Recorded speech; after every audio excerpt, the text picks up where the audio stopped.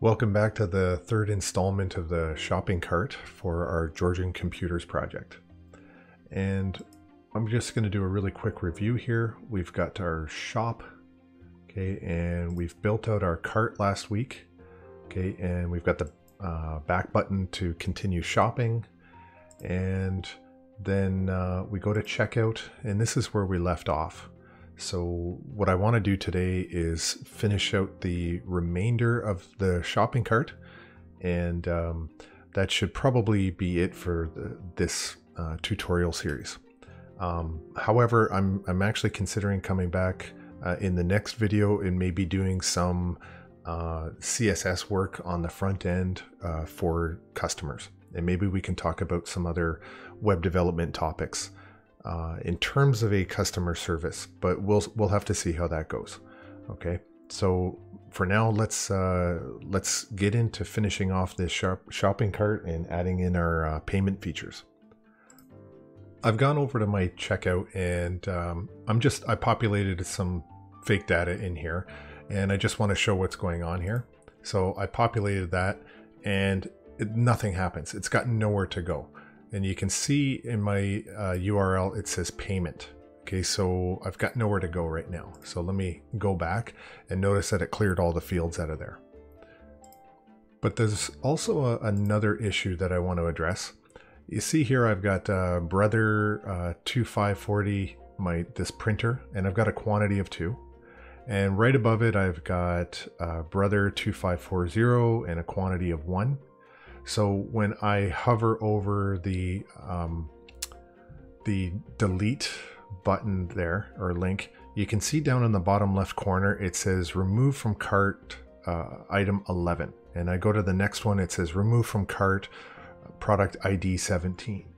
Okay, so what I think I'm gonna probably look at is updating my cart a little bit so that every time I put in a similar item or the identical item, that it doesn't give me a separate line item here like this. What it will do is just update the quantity. So it's going to go in and say, hey, is it already in there? If so, I just want to update the quantity. Okay, so that's something I think I'm going to have to look at today. It's not vital that I do it, but I think it's important that I go and have a look at that. So if I go into shop controllers, and I have my add to cart method here, and then just down in this spot I have this create and save a new cart object. So what I can do is maybe go in there and make that change to the actual cart, and to determine if it's already in there, just add it to the quantity, don't add it to the actual list as its own separate line item. I want to go now and actually make that change to my cart. So I've got a note in here. I've gone to my add to cart method, and I've got a note in here. It says check if this user's product already exists in the cart. If so, update the quantity. Okay, so there's 2 conditions I've got to check for, right? The current product I have to check for, and also the user's ID, so that it's not confused with a different user who's updating. So I have to make sure that both of those things are accounted for. Okay, so I'm gonna go in and do this, and I do apologize again for how bad I type on this screen. It's just that I'm trying to actually get my hands around a microphone and look down at my keyboard when I do this. So anyway, so what it's gonna look like is I'm gonna do var cart item equals, oh, I don't like the way that is, var cart item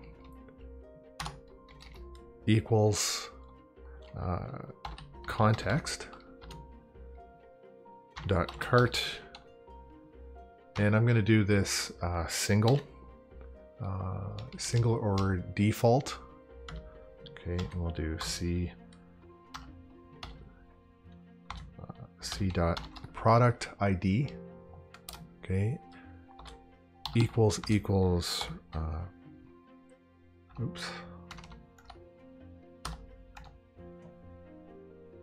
product ID equals product ID, Okay, and the second condition now I've got to check for is the user. Okay, so c.user name is equal to cart username. Okay, close that off. And so I've got that. I've checked for those two conditions. Okay, and now actually I'm gonna put this into an if statement. Okay, so if our cart item is equal to null, then now we're going to move all of this into this. I'm going to move all of this up here, so I can hold down the Alt and just move that up. Okay, and then I'll do Control KD, and it just helps with the formatting. Okay, and then down below here, I've got to move up my context, right? My cart, my add to cart. Okay, and I'm going to leave the savings down below, but now because I've put the if in there, I'm going to now do an else, right? Because I've got another situation going on here. And what I want to do here is our context dot quantity.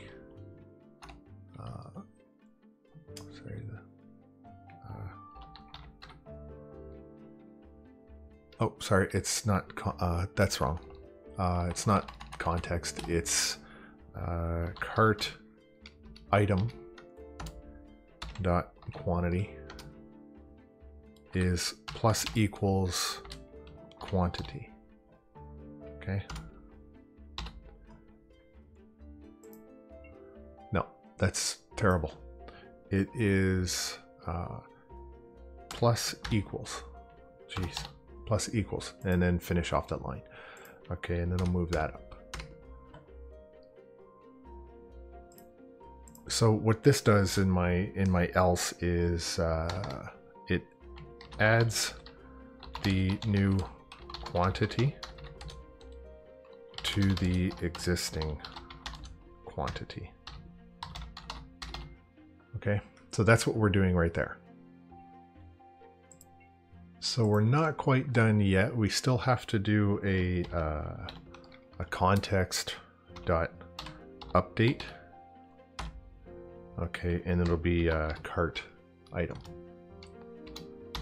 And then after that, we've got the we'll continue on to save the changes and redirect to action. Okay, so I'm back in my page, and I've saved what I wanted to do. And I'm just doing an update, but nothing, I don't expect anything there to change. So what I will do though is I'm going to test this out and see what happens. Okay, so right off the bat, I'm going to delete this brother printer. Are you sure you wanted to? Yes, I do. So I've deleted that. Okay. And let's go keep shopping. And I'm going to test this out by buying another printer, because as you can see, I've already got one in there. So my expectation is that this is going to update to 2, and then this number is going to be, that's going to be changed to a 6. Okay, so keep shopping. Printers, I'm going to buy a printer, and I'm going to add one to that. Add to cart. Okay, so there we go. Now, what's happening is it's actually taking the price of one printer. Okay, and it did increment this to a 6. That was a 5 previously, but ultimately it's just getting the price of one item. So I think the next step in this process is to start dealing with our payment gateway. So let's go down to the bottom and actually just start building that out. I want to just clean that up a little bit. Yeah, so let's start getting into that. Okay, so what I'm doing is I'm gonna start this payment function. Okay, so it's gonna be an IA action result, and I'm gonna call it payment. Okay, and I've got this return view. And of course it's in my shop controller just below the migrate cart method that we called last week. Okay, so I'm going to go and do a write view or add view, sorry. And you may, there should be some updates from maybe previous videos, but you may or may not get this issue if yours is updated or not. So what you're seeing is MVC view, and I'm going to do this razor view, and I'll show you what's different. In the past, what we've seen is where it said add MVC view. Okay, so right now it's actually because of updates to Visual Studio, it's probably going to say razor view. Okay, so just to be aware of that, don't panic. That's we're still okay with what we're doing. Anyway, to make this view, what I'm going to do is leave it as payment. It's going to be empty without a model. Okay, and then we're still going to use the layout.cshtml. Okay, so I'm going to add this, and you'll see over here on my shop view, there's my payments. Okay, so if I close that down, I open that up, that's where we are right now.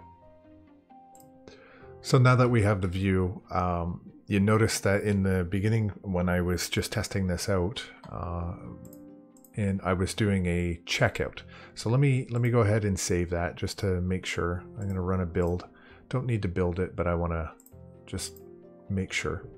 So if I go to checkout, so I'm in checkout and I want to populate that. I've already put a bunch of dummy stuff in there and I hit create. It takes me now to this payment URL. Okay, so that's all we've done so far. So at the moment, the only thing we're going to put in here is a form tag. Okay, and everything else we're going to probably get from Stripe. Okay, so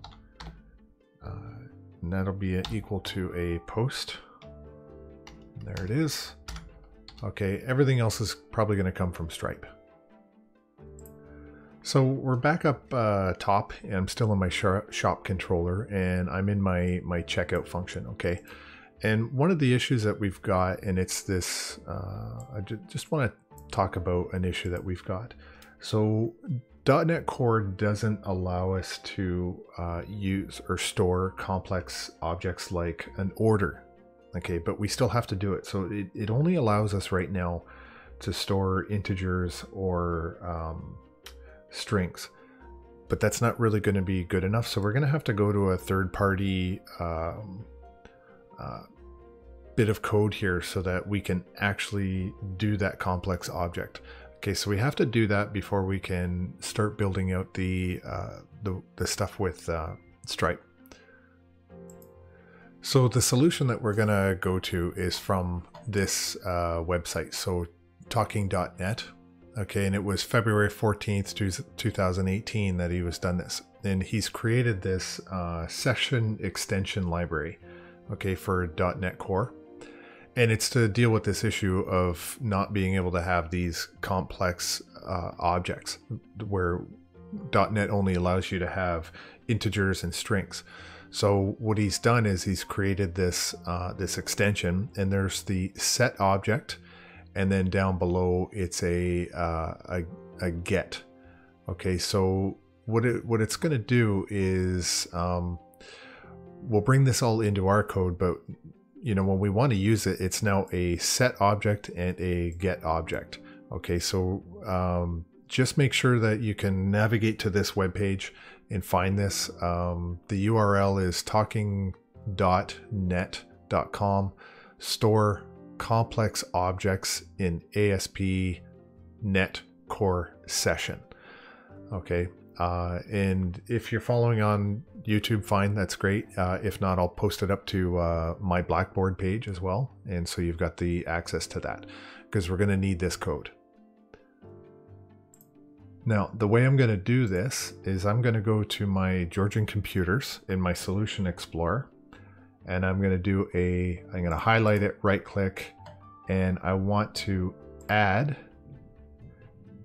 down the bottom a class. Okay. So it's a class, and I'm going to call it session extension. Okay. And just hit add, and that pops up. And basically what we're going to do is put the code from the website into there. So one thing from his website I want to show you is that he uses this keyword static. Okay, and that's because now if we put static in there, we can call methods without creating an instance first. Okay, so I'm going to take that word, copy that. I'm going to go back to mine, and I'm just going to put that in there. Call it static. Okay, and I'm going to add a note just above that. So it says, so make static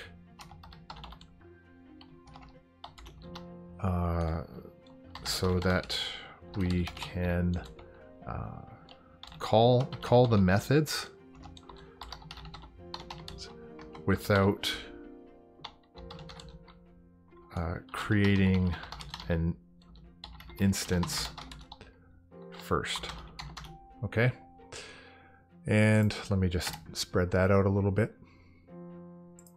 Another thing I'm going to do is I'm going to highlight that. Okay, I'm going to take that URL and I'm going to go back and add another comment and put that in there and say the source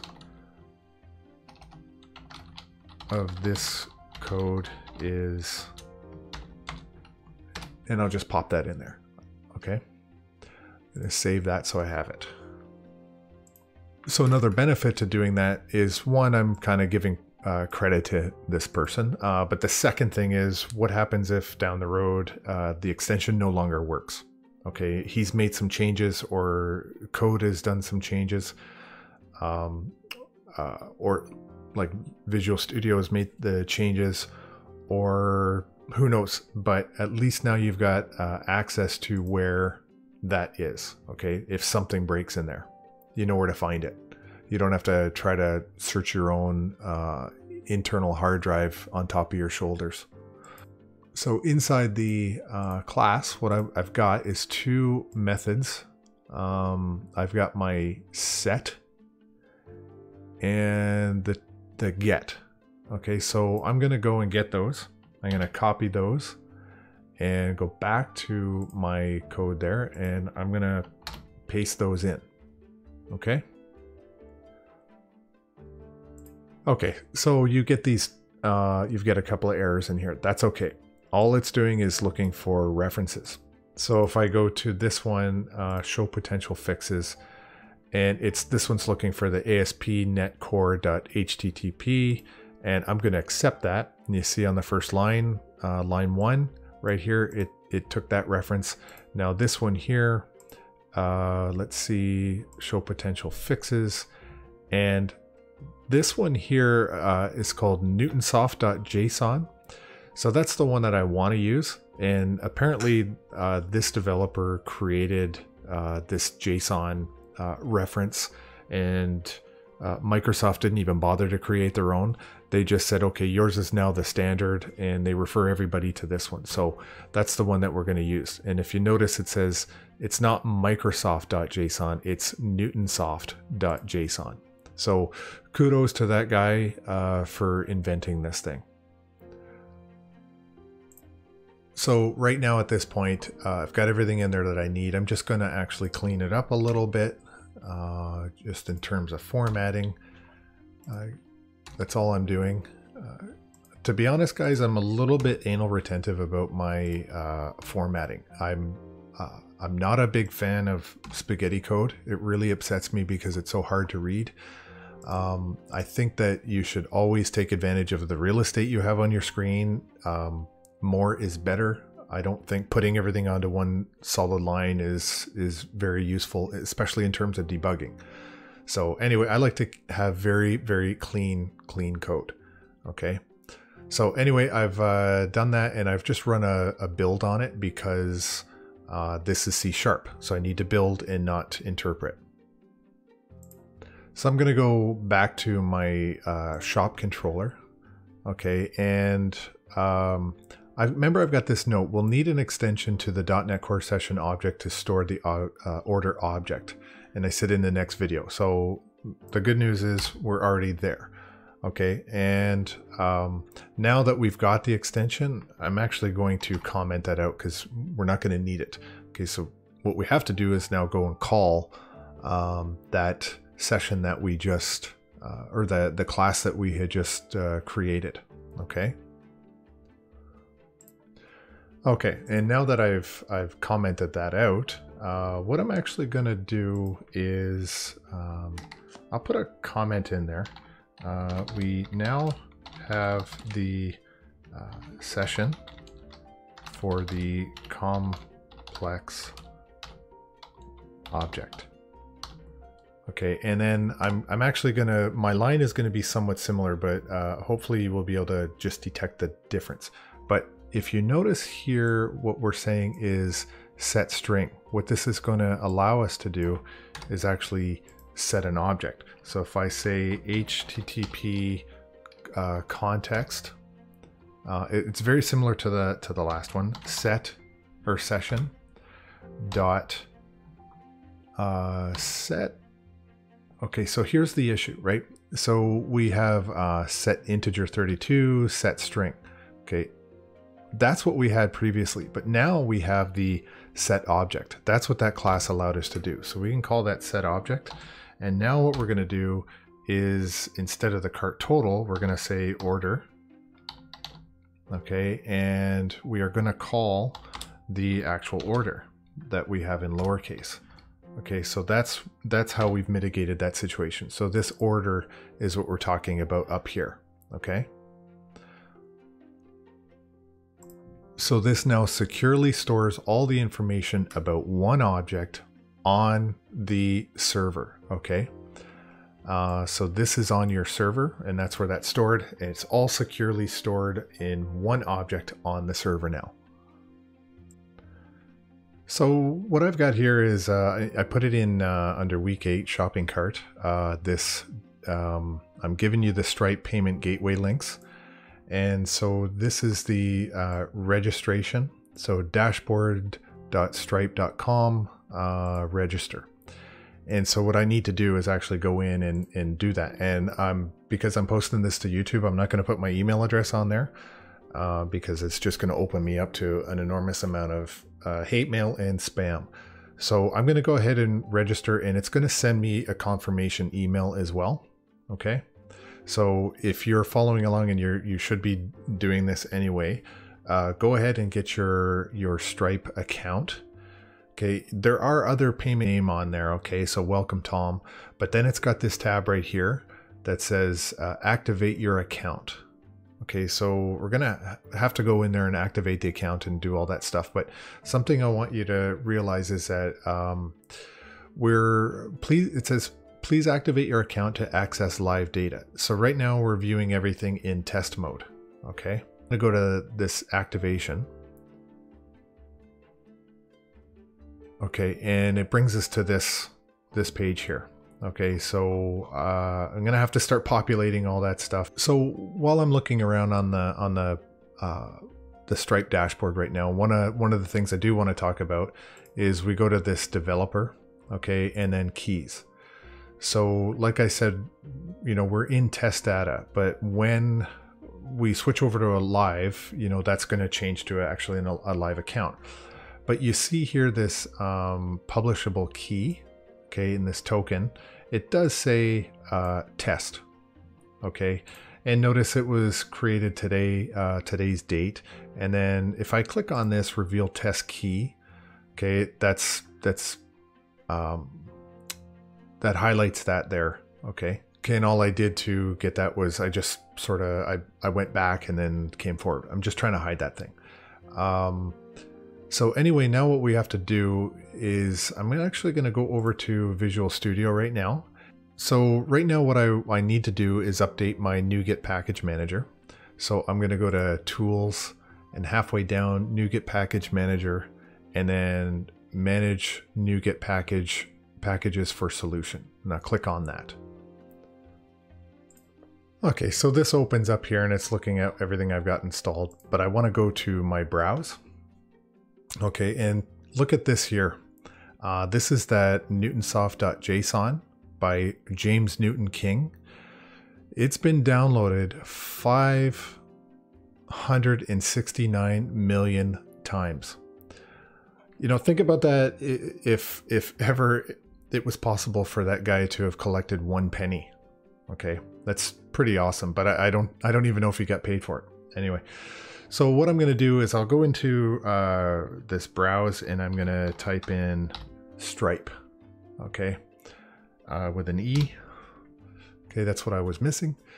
So there's more than one Stripe here. Okay, so what I found, the first one at the top of the list is the one I want. It's stripe.net by Stripe. Okay, and that's been downloaded 4.89 million times, and I can guarantee you they're making money off it. Okay, so I do want to install this, so I'll go to my project and make sure that I'm in my Georgian computers. Okay, and then the latest installation version is 37.24.0, and it says it's not installed. So I'm going to go ahead and I'm going to do the install on that. You'll probably be prompted to accept the install, and so go ahead and do that. So the installation's completed, but I want to just go over to my packages here, and you can see down at the bottom, stripe.net 37.24.0 was installed. And check this out. Look what's being used is the newtonsoft.json. Okay, so it's got its own stuff in there, the configuration manager, there's a DLL in there. So we're in there, we're good. Okay. So now I need to go into my apps settings.json file, and you'll see this allowed hosts. Okay, so I've got to put mine in there, and I'm going to do a comma right after the asterisk, and I'm going to go with this. So Stripe. Okay, inside that it should be capital. I'm going to go with capital. Stripe, and this here, and then I'm going to put this into some brackets. Okay, and I'm going to call this one, because that's what Stripe uses. It'll be publish, is that spelled properly?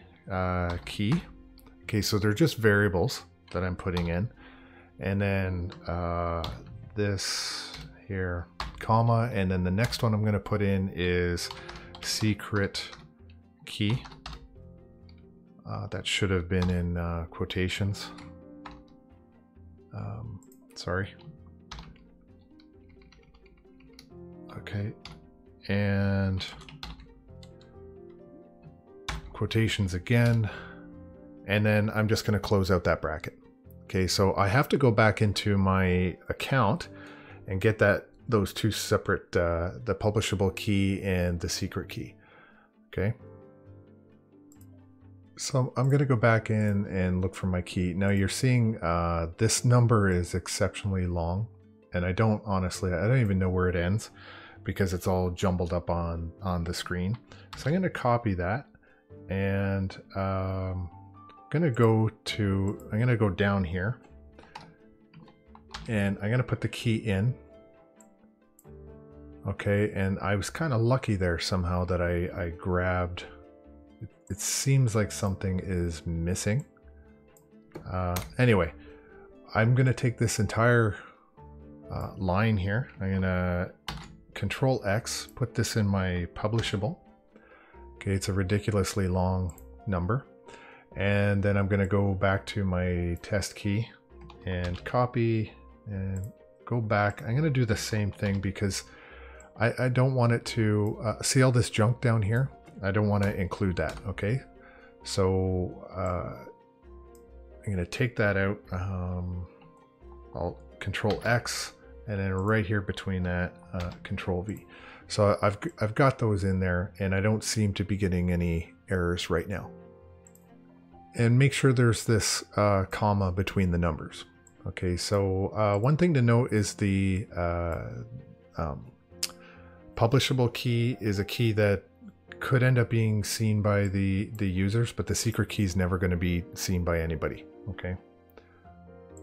Now going back to my dashboard, there's one thing I haven't done, okay, and that's I haven't activated the account with all of that information. I'm going to see if I can get away from doing that because it's asking me for things like my bank transit number and currency and all that kind of stuff. My full name, date of birth, social insurance number. I'm going to see if I can get away with doing this without inputting all that first, but I may have to come back and add all that stuff in afterwards. Okay, so just be aware that if we do have problems, I may have to come back and do that if it doesn't let me. So back in Visual Studio, what I've done is I've just moved my files around to make it easier access. So I've got my apps setting.json open, obviously, because I just did stuff in there, my startup, and then my controller. Okay, so because we have a bit of an issue, the shop controller, it can't read app settings. Okay, so we can't go that way. So what we have to do is actually use the startup file to get to it. Okay, and then once we do that, we need to make the changes to the startup, and then we can pass those values over to the controller. Okay, so the bridge between shop controller and app settings is the startup. Okay, so we've got to go in and do some work in here in order to pass those values over to here. Okay. So right now I'm in my startup file, okay, and I'm in my configuration services method, okay, somewhere around line 30 on my screen. And just below this add session, I put a note in there that says Stripe, and then make configuration value from app settings.json available to the controller. Okay, so that's pretty much where I want to start doing this. So at this point, I'm going to do service. Okay, services dot add, and you'll see here I'll be looking for singleton. Add singleton right down here, and we'll just do iConfigure. See if it's in there. iConfiguration. Okay, and then we'll close that out and we just pass configuration. Okay. This allows all of our controllers to read those keys that we're putting in here for Stripe.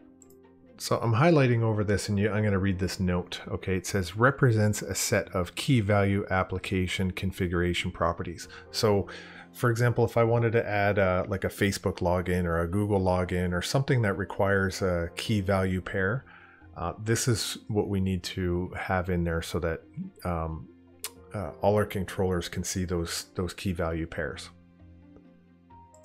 My other controllers don't need this, but my shop controller definitely does.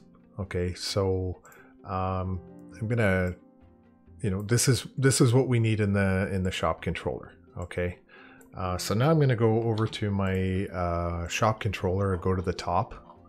Okay, go up to the very top of this thing. So I'm back up here at the top, and I got this comment in there that I put add configuration to controller, so controller can read config value app setting.json. Okay, and I'm going to do private iConfig.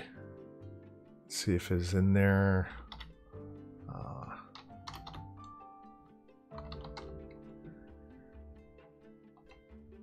No, it's not giving me like a config. Okay, and it's gonna probably, yeah, I didn't want that. Okay, second time around it'll let me do it. Okay, and just add that little underscore there. And obviously I'm missing a reference up top, so I'm gonna just accept the configuration, and that popped up here. You can see the extensions configuration, and that went away. Okay, so that's underscore configuration. So I want to spend a bit of time talking about this right here, okay? Because this is important to understand that this is something called, I don't know if I spell it right. Okay, this is dependency injection, okay? And what's happening here is that every time we call this controller, it's getting past the database, okay? So you need this inside this controller so that when you start this up and you're passing it, or you're creating this shop controller, it's getting sent the connection to that database. Okay, so this is something that we're going to have to spend a bit of time on, not too much, but I think we got to modify this to continue on. So in this case, what we're doing is we're passing this object to another object. Okay, so if you look in other locations, you know, we're passing a string here as an example, whereas up here it's an object being passed to another object. So slightly different scenario here. So let's continue on. Just for clarity, I'm gonna add a little comment about that. Okay, so that's accept an instance of our DB connection class, sorry, and use this object connection. Okay, I'm just putting a comment in there. Okay, and by the way, dependency spelled with an E. So I want to make a little comment there. This underscore here that I've been using throughout. That's just convention because this represents an object that is actually being injected. Okay, so that's why we do the underscore here, and I've done it again here. Okay. So if you go over to, let's say the product controller, here's another example. We've got dependency injection again, okay, because we have to connect to, we want to connect to that database. So all of them have this dependency injection, most of our controllers, and again, then that was scaffolded and stuff like that anyway.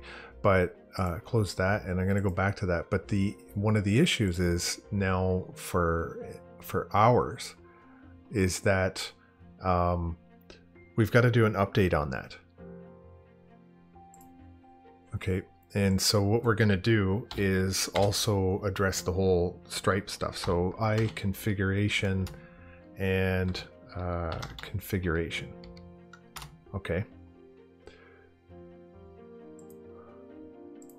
So right below that, I'm going to put in a new comment, and I'm going to say accept an instance of the configuration object, so we can read app settings.json. Okay, and then what I'll do is I'll do underscore configuration, accept that, and initialize that to configuration. Okay. So what we've done now basically is allowed access, okay, to those keys. So any kind of keys that we want to take from an outside API, this is the configuration that has to be done to allow access to those keys. Because if we don't have that, it's, you know, going to turn around and say, I have no idea what the hell you're talking about. So I don't have access to what it is you're pointing to. What we've done is we've added our keys in the apps setting.json. Okay, then we went to our startup and we added this line here inside the configure services method. Okay, and then finally we went to shop controller and we added this line here, the iConfiguration, and then we just updated our dependency injection. So that's what we've done so far. And I've saved this and I've already built it. and nothing has shown me an error so far. And a point to note is that we absolutely will not see any changes to our website whatsoever. Okay. I'm back in the controller, the shop controller, and I've gone down back to the bottom of the controller where we set up this payment. And I put in a couple notes. Okay, so the first thing is we're going to set up the payment page to show order total. And right here, it's going to be get the order from the session variable. Okay, so what I want to do is we've done the set. Now we got to look at the get object. Okay, so I'm going to call this var order equals HTTP. This should be context. So HTTP, and I'm looking for just HTTP context dot session. Okay, and this is going to be the get object. Okay, so remember this wasn't available before. It was just get int or get string. But since we created that class, now we can do that, and we'll close that off, and it's going to be order. Okay, so we're doing some casting here as well. Okay, and then this is order. Okay, and just close that out. I'm going to also update my note and cast as an order object. Okay, so we're getting it and we're converting it back into a variable, and we're going to store it inside this order variable. Next thing I'm going to do is use a view bag to display the total and pass the amount to Stripe. Okay, so if I do view bag dot total, and this is going to be order dot total. Okay. Turns out Stripe doesn't like decimal values, so they want to see this all in cents. Okay, so let's say something is $10.99. They want to see it as 1,099. Okay, so we've got to do view bag again. Okay, and I'll call this cents total. And this is going to be, I think, so order dot total, and I'm going to have to multiply that by 100. Okay, and we'll put the comment in there that says Stripe requires amount in cents, not dollars and cents. Okay. Okay, so I want to go to my my app setting.json. I'm going to double click on this publishable key. Okay, and I'm going to right click and copy it because I'm going to need this in a second. Okay, but notice that this string shows that it's called Stripe. Okay, and this is my JSON file. So when I go back to what I was doing, I've got one more thing to do. I have to go and get that. So I've got to do view bag, okay, dot, and I'm gonna paste this. That's why I copy and pasted it, because if I spelled it wrong in any way, then it's gonna just introduce an unnecessary error. So underscore configuration, okay, is gonna be dot get section. Okay, and that section is actually the Stripe. Okay, so that's what I'm getting here. So when I was back over in my JSON and my section, that's that get section. Go get this. Okay, because what if this was a different thing, like a Google or something like that inside my allow hosts? So or Facebook or something. So I'm saying go get the keys from the Stripe section of my JSON file.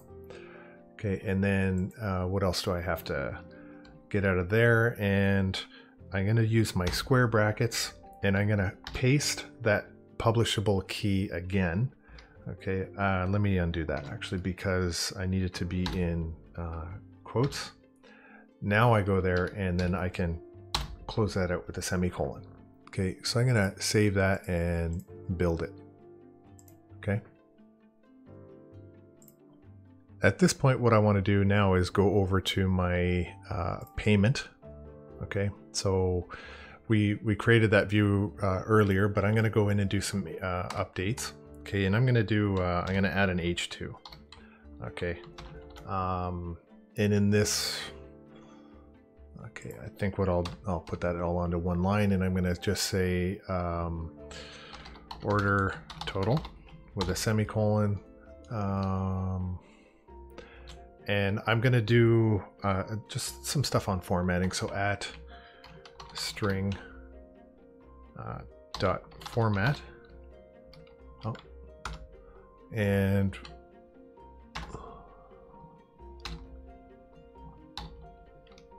I'm just putting all that stuff in there now. So curly braces, and it'll be 0:C for currency, and close that out. And just past that, then we're going to call that view bag, and it'll be for total, and close that out. So it looks, I got everything on there. Yeah, that looks right. And now I'm going to go back inside my my form, and I'm going to do some JavaScript in here. Okay, so this is going to be a script and source, so src, accept that. And you know what, just as a good tip, whenever possible, accept what Visual Studio gives you for its IntelliSense. It's pretty helpful most of the time. Okay, I don't know why I just took that out of there. And I'm going to do https :/ and we're going to call this checkout.stripe.com and / check. Okay, it's important to have this spelled properly, .js. Okay, and then after that, I'm going to do class equals stripe button. Okay, stripe button, and then we're going to do this. So data amount, and that is going to be equal to the view bag for sense total. So at view bag dot sense total. Okay, get out of there. I'm going to do another data again. Data name. Okay, I don't want that template, but it's going to add that template anyway, so I'm just going to have to kind of get in there and edit that out. Okay, so data name, and this is going to be Georgian.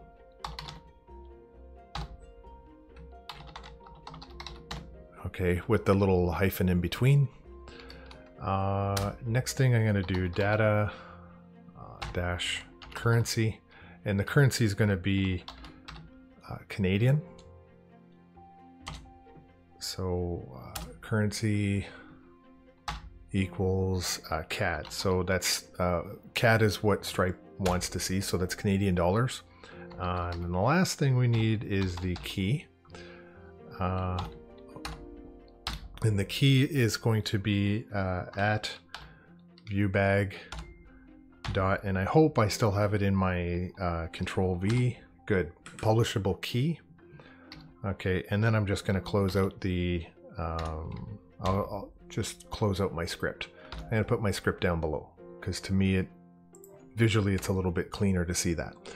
Okay, so I'm going to save that. I don't see any errors. I don't have to build this or anything like that, because I don't. But everything looks to be running okay, and tighten that up. Okay, so the moment of truth. Let's get in there and test this out. So I'm back in my cart. Okay, and I'm going to go to checkout and I'll fill that in with all that pre-populated stuff that I had. 100 Somewhere Drive, GTA, just for a joke, Ontario, whatever, and sure. Now, I know I should probably change this to next or something, but that's what we got from scaffolding, and I'm going to hit the create, and there we go. Okay, so we got the payment and the order total, and the one thing that's missing here is my pay with card. I'm not sure. I'll go in and investigate why that's not there, and it should have been my Stripe button. Okay, so I gotta go in there. There should be another button right here that says that we called a class on Stripe button, but I might have done something wrong. Yeah, this right here. I don't know why that's not actually firing properly, but I'll figure that out. So the good news is we populated everything in our cart over to our payment page. Okay, so that's what we really wanted to do. So I ended up having to pause the video for a minute because I made a couple of really simple mistakes. I actually didn't spell this Stripe properly. Okay, so I went to Snob Overflow for a while looking for all these reasons why I wasn't getting the button, but I changed the spelling and voila, it works. The other thing I did is I actually took that little hyphen out of there. Now I did go ahead and test this. So what I'm going to do is let's go back to, see, I was on Snob Overflow and every other place. Anyway, so I'm going to do checkout. Okay, and I'll put all my data in there, and I'm going to hit create. And you see that it's still processing, okay? And now this pay with card button shows up. Okay, I clicked that and I took that little hyphen out, but this is the page that I'm expected to see. Okay, so I can put all my card info and then my remember me and hit the pay button. Okay, now really important that you notice that over here I'm in test mode. Okay, update available, I'm in test mode. Okay, this is not live yet. So it's really, really important that you understand that at the moment. Okay. So I've used Stripe before, and I'm going to put my email at tutorial.ca, and if you use 424242, that's actually the test number. But what I'm going to do is just for, you know, whatever, it's, see, as I type in that 4, it starts to say, okay, we're looking at Visa. Okay, and now if I do, let's do an out of date. So 01/19. Okay, so last year. Okay, and then CV123. I'm going to hit remember me. It says, for security, please enter your mobile phone number. Okay, we use Stripe to securely store your payment info for quick checkout on this site and others. Okay, so I don't have my I'd have to put my phone number in there, right? So I'm going to do I would put my own phone number in there. Okay, so all of this stuff, so I can't have an expired card. It's going to validate that for being true or not. Okay, so let's just hit pay, see what happens. So it doesn't like that, okay, right off the bat. And I took the remember me thing out of there and close that down. So if I take that down, and now let's go back and do 4242. Okay, 4242, 4242, and one more time. So I think there's 16 digits there. And I'm going to update that to January 21, and say that that's that. And I'm going to hit the pay button. Okay, you did not set a valid publishable key. Call Stripe, blah, blah, blah, blah, with your publishable key for more info.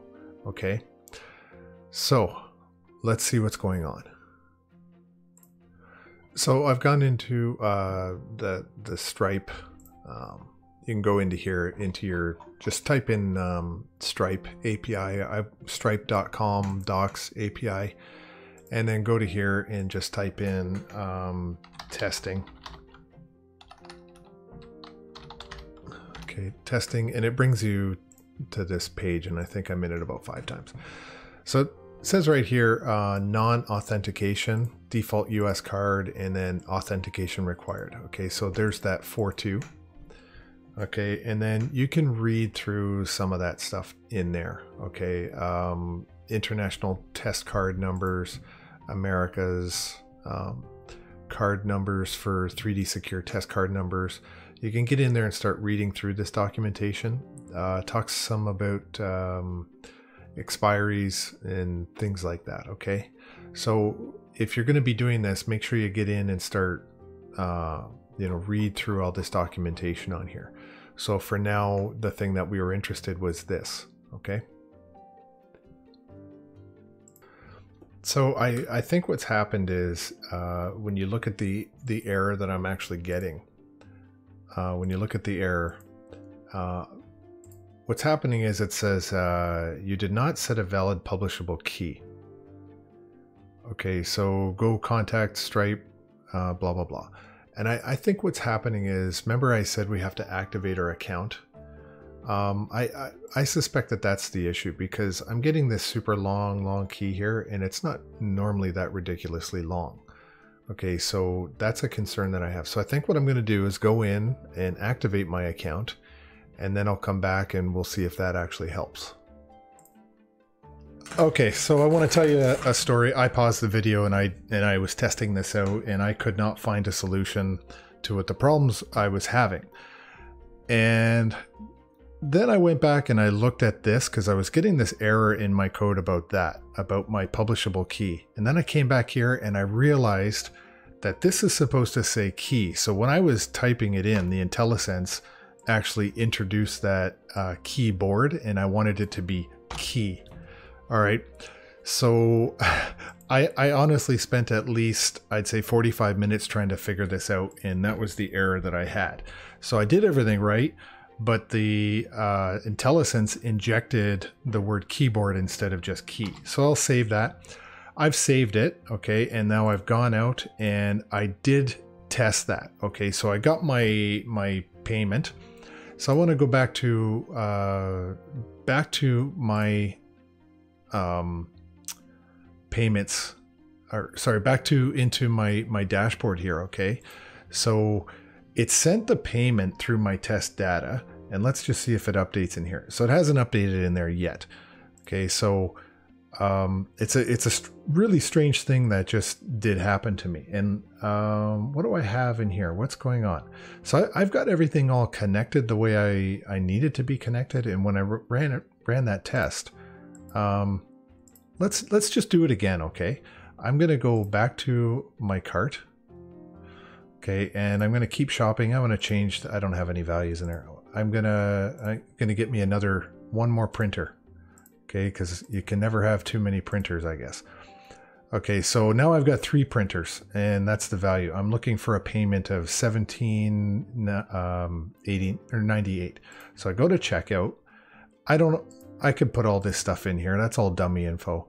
Hit the create, and you see I get the value that I wanted. It goes there, and now I hit pay with card. One thing I do know is make sure your expiry is not this year. Okay, and I'm just going to put 1 through 3. I hit payment. You can see that it's crunching, right? You can see that it's actually authentic. And now look, I get the check mark. My payment went through. Okay, so let's go back in here, and you see that stuff is happening. So I've got 2 successful requests, it says. Okay, so it looks like my last one. Okay, and if I click on that, it gives me all this information about my 2 previous payments. Now let's go and see if I can find the money. So as it turns out, I still don't have a charge on here. Okay, so I've got to go back in, do a little bit more modification before I can get this to update in my Stripe account and see what my the charges to the cards have been. Because at this point, all we're doing is an authorization. Okay. So when I go back to Stripe into my dashboard and I look at my developer logs, you see that I've got 2 valid posts. Okay, that's all we've actually been able to do so far. So one thing I want to do is right above my payment is I want to put that authorize in there, right? Because I want to make sure that this is only happening for authorized users. Now down below, I need to, I think I need 2 things. I need to get 2 things back from Stripe after authorization. And the 2 things that I'm going to want is a string, I think Stripe email. Okay, and then the other thing is going to be another string, and that's going to be Stripe token. Okay, so with that, then we can get inside here, and I'm going to do I got to add a couple of things here as well. So I'm going to move all this down because I need to put 3 annotations in here. Okay, and the first one being authorize. Okay.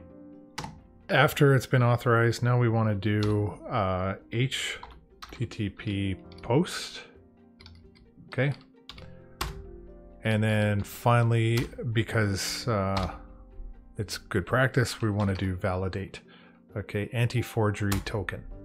Okay, so I put those in there. So what I've done now is I've gone into this second payment method, because you notice, you know, we've got a payment method up here, but I'm overloading this payment now with these 2 items, this Stripe email and the Stripe token. And now what we have to do is we've got 5 things that we still have to do. Okay, and then we're not doing a return view. What we're doing is a redirect action. Okay, so the things that we have to still do are send payment to Stripe. Then we've got to generate and save the new order. Save those order details. And then we actually have to delete it from our cart, because once the order is accepted and we've got the details and everything like that, we need to send it over to our payment and then take it out of our cart, because if we don't delete it from the cart, it's always going to persist inside our cart even long after we've made the payment, and it'll go in a constant cycle where we'll just keep getting billed over and over and over for the same items. And then finally, once all that's done, then we're going to do a confirmation of the order and then provide a receipt to the customer. Okay, so down in the redirect to action, this is something where we're going to send out the details. They're going to know the order. And, you know, if let's say there's a problem with their order, okay, it's going to have all that information on it so they can contact the store and say, hey, where's my order? This is my number, and provide the details so to track down what's going on with the item. Okay, so we still got a fair bit of stuff to do. So hopefully maybe you had a chance to pause the video and go for a coffee and come back. Anyway, let's get into the next part of this. So just for clarification, okay, just note we have the 2 methods called payment. And I hope at this point you're familiar with something called overloading. But it's basically saying that we can have 2 methods called payment, but it's got a different signature. And the reason it has a different signature is because I'm passing in 2 parameters. Okay, so I just wanted to clarify that in case you were looking at this saying, how can you have 2 payment methods? Okay, so first thing I'm going to do is here is to send the payment to Stripe is I'm going to do Stripe. It doesn't show that for me, and I'll show you why. Stripe configuration.api key. Okay, and that's going to be equal to so this configuration dot get section. Okay, and it's going to be Stripe.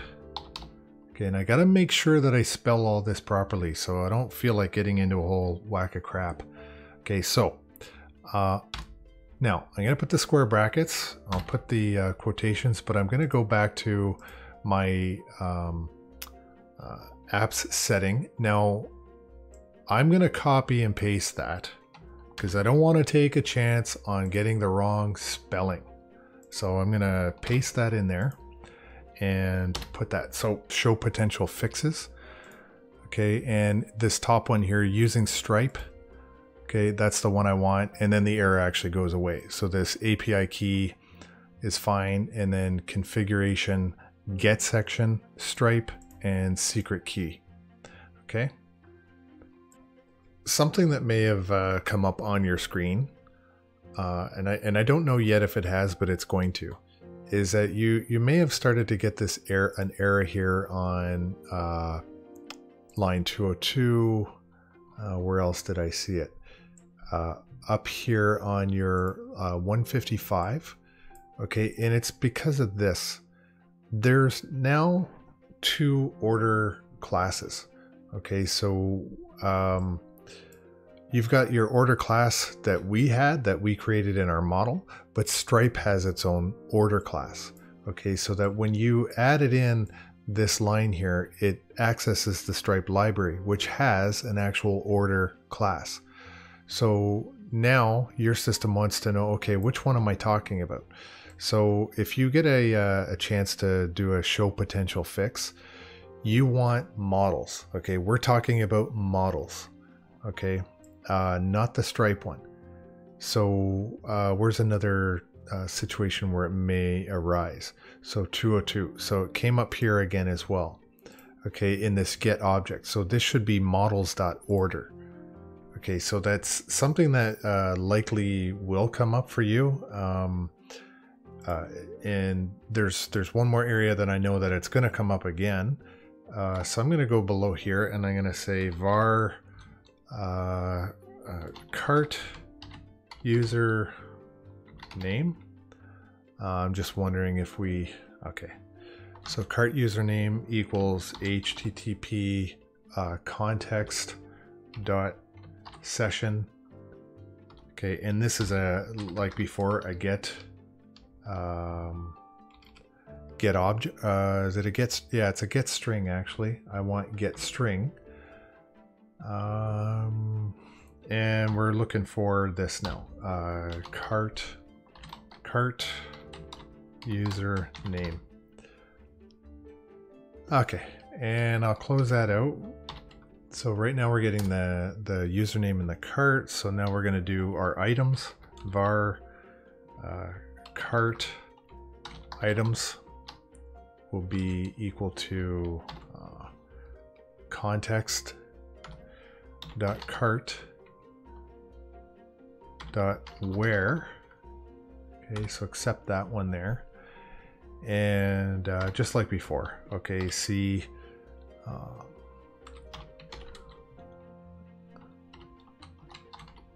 username. Let's see, it should be cart username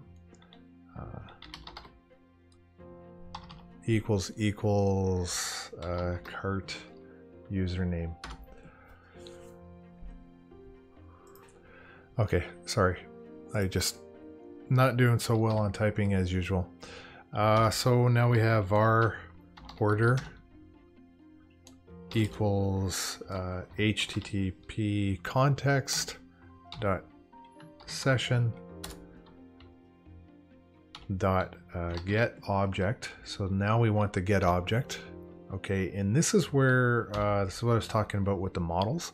So if I just do order and then close that out with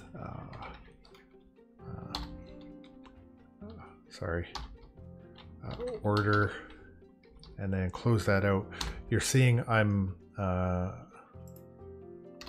getting this error. Okay, and that's that same thing I was talking about before. We want the models. Okay, so show potential fix, order model. Okay, and that error goes away. Okay, so now I want to do one more thing. And actually, I'll put the comment in there too. I'm going to do new stripe payment attempt. Okay, and I'm going to do var customer It's important that I actually do this right. Service equals new customer. Let's see if it has a customer service. Okay, new customer service. So it's going to pick it up with the IntelliSense in a minute, but because I screwed up the spelling, which I know you guys love watching, charge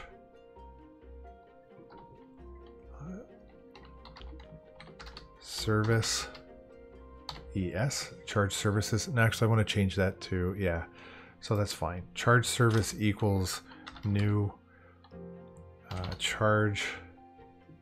Let's see if it's in the list. I'm looking for charge service. There it is.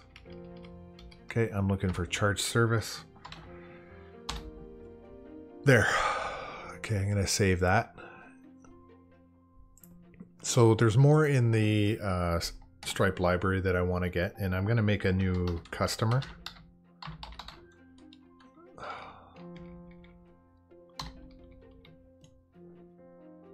Okay, equals customer service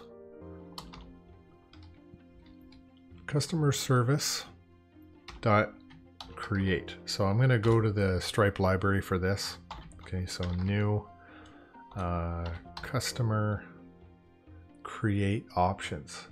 Okay, and that's going to be a method. Something didn't, okay. Interesting. This actually shouldn't be here. That should have gone down there. And close that out. Okay, so we're going to add some things into this new customer create options. So I've just added in a little note here. So when we look, I think we did a little example there. We had to put in our credit card number and our email, the other code and the date. So we need to put in the email, and that's the email that we're typing into it. So we type it into the Stripe form and it gives it back to us. Okay, so this will be email equals Stripe email. Okay, I think that's should be a, wow. Should be a comma. Okay, and then source equals Stripe token. There. Okay, so that's good. I'm gonna save that. So we want to attach the particular payment that we're trying to put into that specific customer. Okay, so now we're copying important things to us from our cart over to our order ID table. Okay, so I'm going to copy my product quantity and the price from the cart and put that into the order detail table. And the way I'm going to do this is a for each. Okay, and this will be var item in cart items. Okay, and do this. Now I'm going to do a var order detail will equal new order detail. Okay, and then from here we've got those items that we need to do the copying. So order ID is going to be equal to order dot order ID, and we'll put in a comma. Okay, and then product ID will be equal to item dot product ID, and then comma again, and we got to do quantity equals item dot quantity, and finally price. Okay, so price will equal item dot price. Okay, and that should be it. And I'm missing semicolon. Good. Save that. So then next thing we're going to do is what we've done in the past, context dot order detail dot add. Oops, it's this add, and order detail. Okay, and then we're gonna break, let me move that up a little bit, and now we got to go ahead and save that. So context dot save changes. Okay, there. Give me a bit of room there, and save that. We have to generate the order number, so that's why up here on this line 244, I'm doing the save changes the first time, and then we're going and doing the copying, and we've got the order number. Now we can do the save changes again. So that's why I've got it in 2 lines, and that's why I didn't do like having this line of code just one time down on 258. I've got to do it in that sequential order. So this part's not so bad. Okay, I got to do another loop. Okay, this is going to be a for each, and it'll be var item in same as the one above, like same signature, but the only difference here is now it is context dot cart dot remove. Okay, and that'll be, we'll remove our items from the actual cart. Okay, and this has to happen after the save. I don't want that. What I want to do is, now I want to do another save. Context dot save changes. Okay. Something seems out of whack. This. Okay. Control KD. Okay, so simply that was our delete from the cart. Okay, I'm going to give myself a little bit of room, save that, and continue on. I'm going to update my note here too before I do this. So confirm with the receipt for the new order ID. Okay, so I need to actually update my parameter list now too. Okay, so I'm going to do a new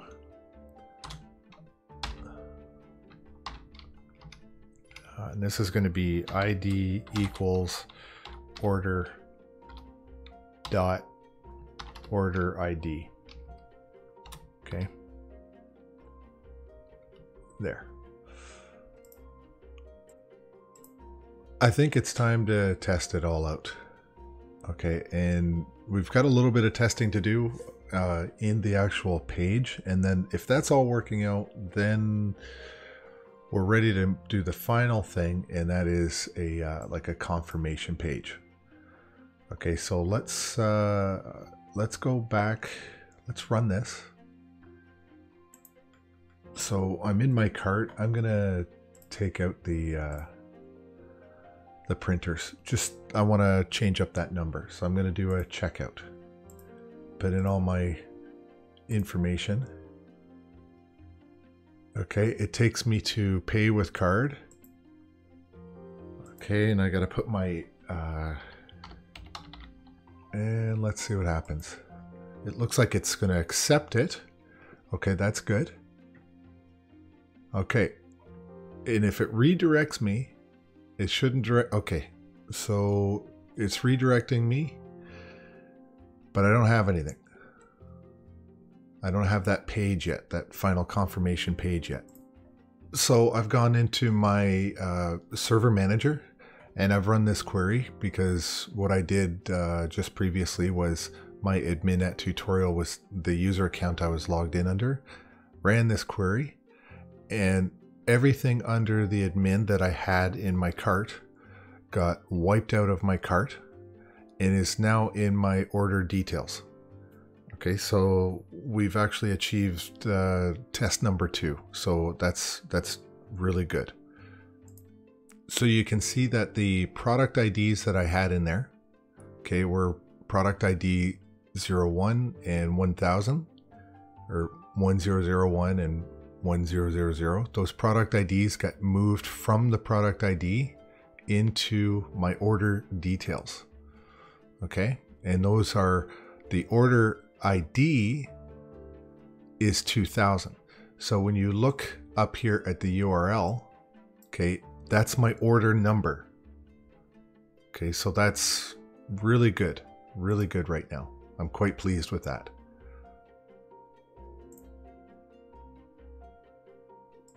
So if I actually go back and then look at my cart, there, my cart is empty. So we're really in great shape here. Okay, so I've gone over to Stripe, and you can see in my payments that it's just done this. It says Georgian Computers purchase, customer admin, and what time you can see 6:22 a.m. Okay, so I think if you've gotten this far, that's awesome.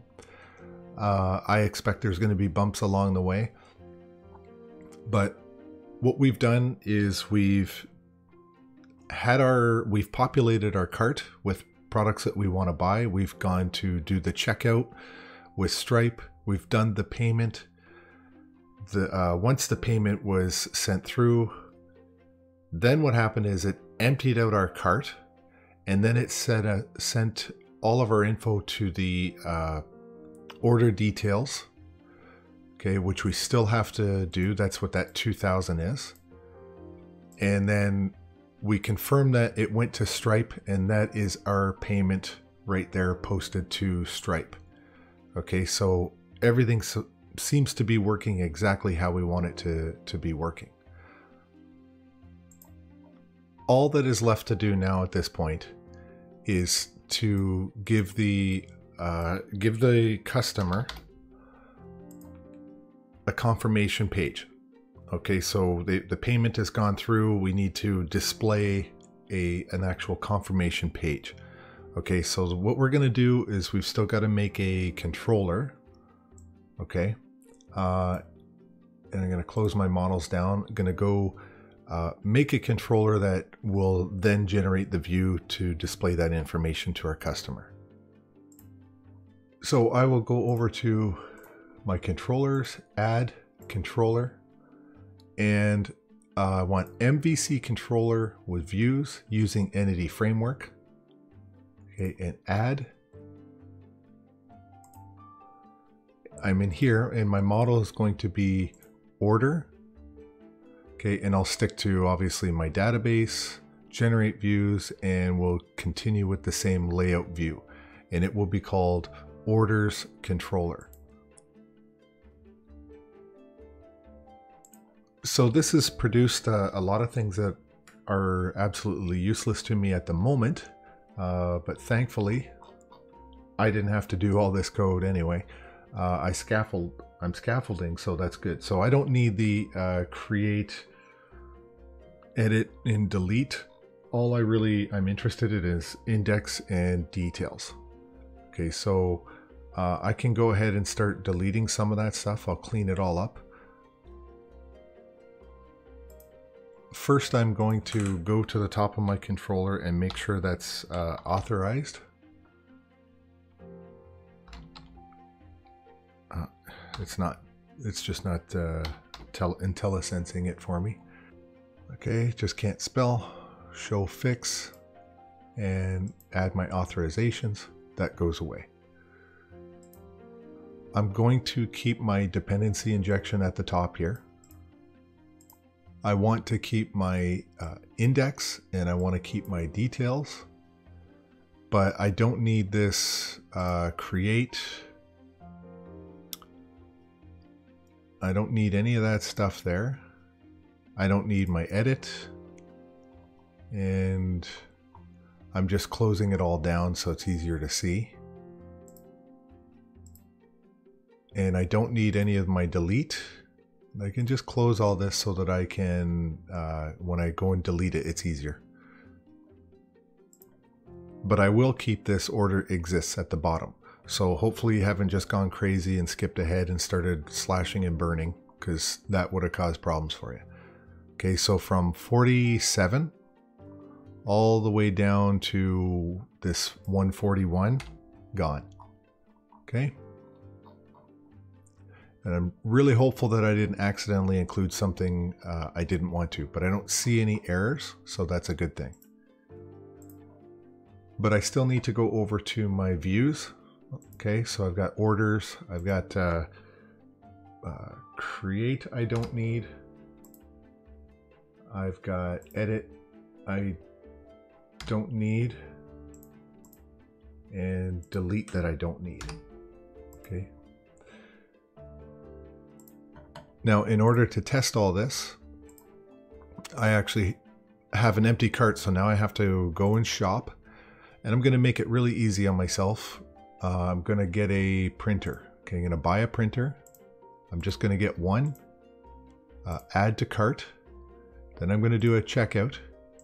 All my info's in there. Create. Okay, and I'm going to pay with my card.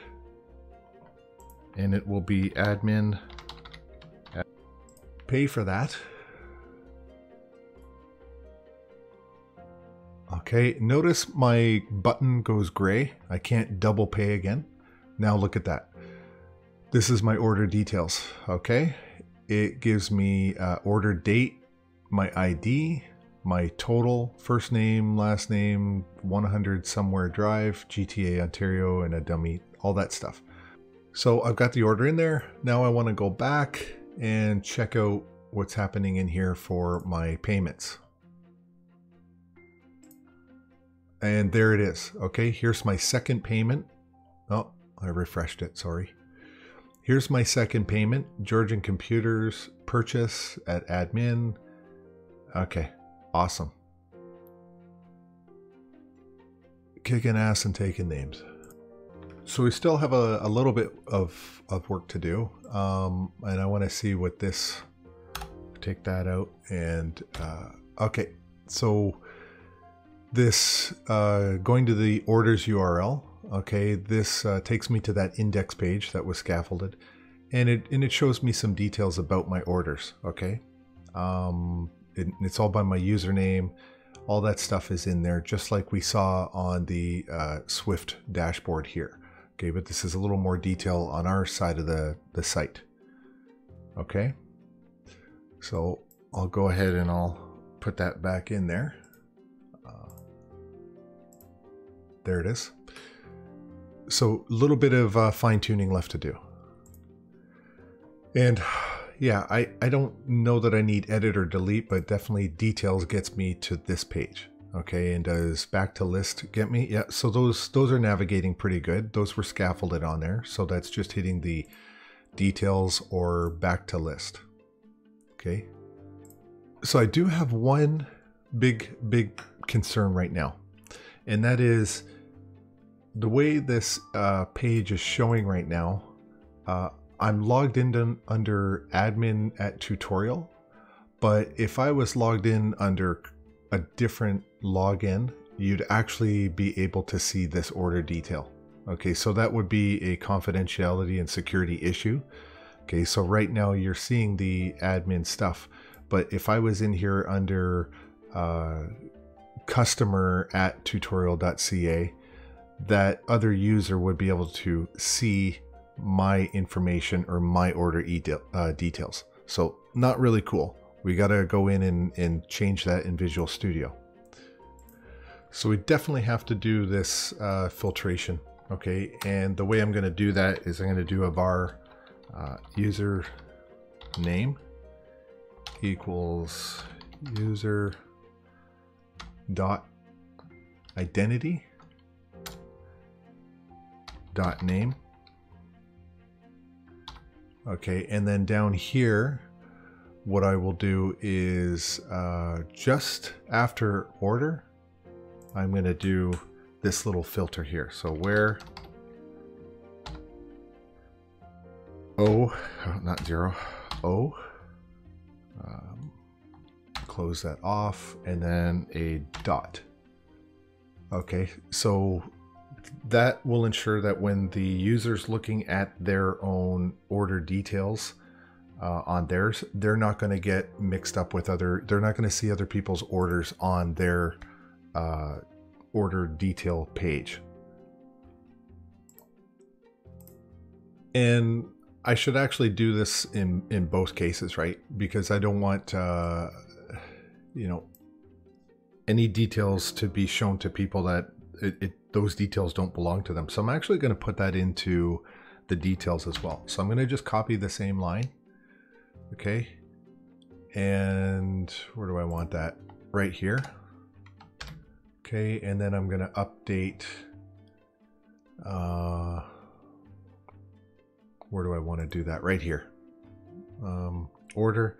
So this order line, okay, so order equals weight, context, order, I'm going to put that filter in there. So where, actually, I'll just spare you guys from watching me type.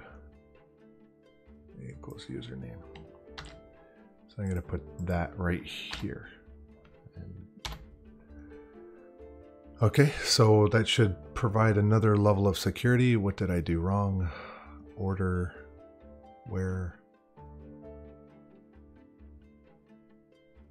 No semicolon. There.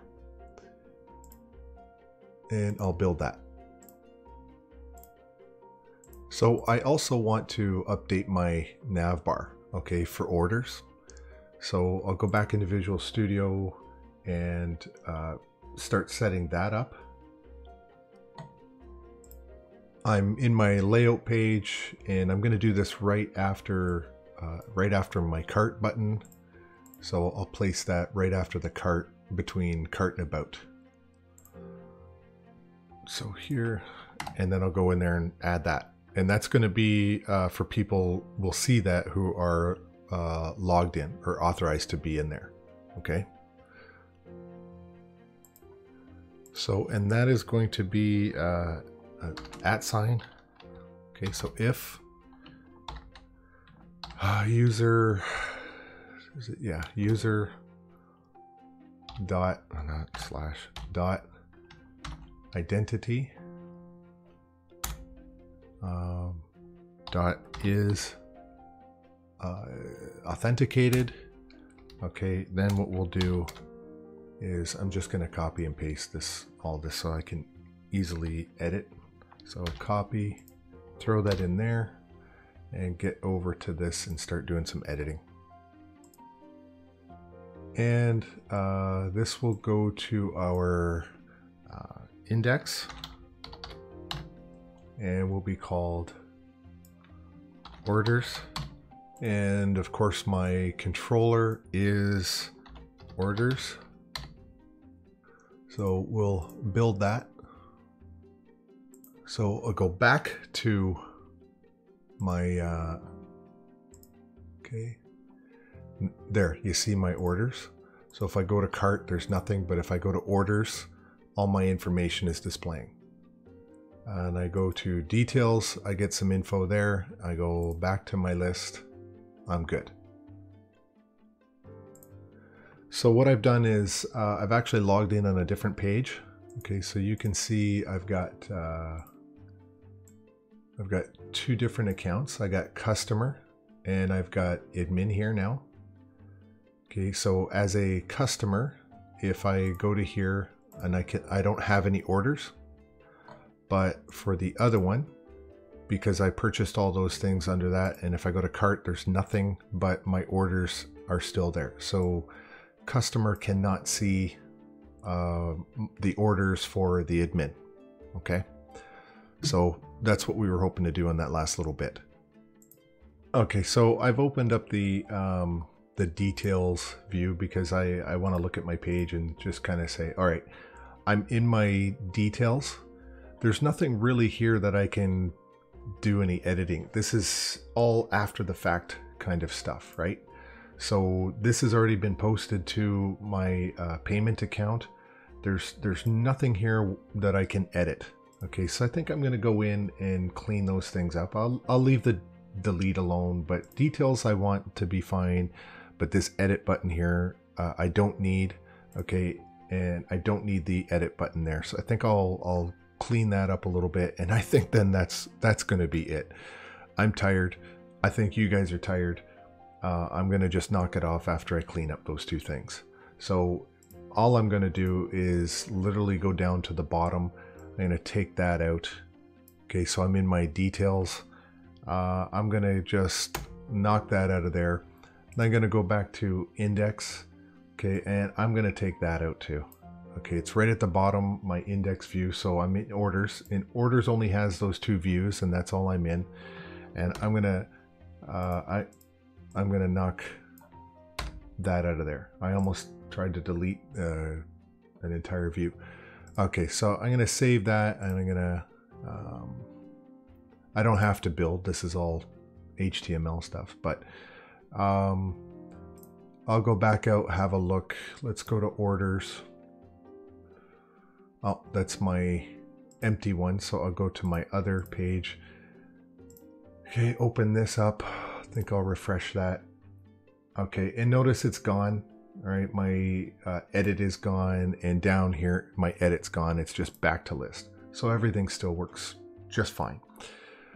Okay, so wow, this has been a really long journey to do the checkout and the orders and all that kind of stuff. It's been quite long, a lot longer than I anticipated. So I think what I'm going to do next week's video is probably a little bit on unit testing. I think if I'm really lucky and if I can keep the video down to a manageable size, I may do a little bit of CSS stuff, but the way things have been going, it's unlikely that I'll get to that. But we should do a little bit on unit testing. You should at least understand more about what it is and how it works. So I'm going to finish off next week and do some more of that. But you know, we've produced quite a lot on this website over the last 8 or 9 videos. So if you're to this point in yours, that's absolutely outstanding. Congratulations, you've done well, and you can only hopefully get stronger from there. Okay, so what I'm going to do is end the video. Thanks for watching, and I will see you next time.